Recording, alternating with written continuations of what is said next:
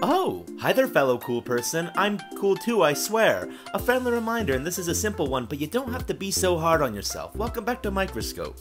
My name's Mike. Ooh golly, we're back at it again with another one of these fancy little nerd videos here, learning about things. Dylan Stam and Zach Kelly, they requested this. Thank you for that. This is a nematode. We're looking at a nematode here. The nematode is also known as a roundworm, and they fall in the phylum, guess what? Nematoda. Wow, big surprise.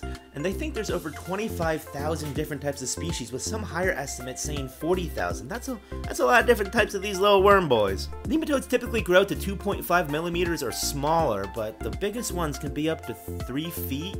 That's not fun to think about. When a nematode gets hungry, it eats bacteria, algae, fungi, smaller organisms, and even poop, which is kind of gross. What's even grosser, you probably know one of these nematodes, and it's a parasitic one. It's called a pinworm. Sorry for that information. Oh yeah, I forgot, they live in soil, and as always, thanks for watching. See you next time.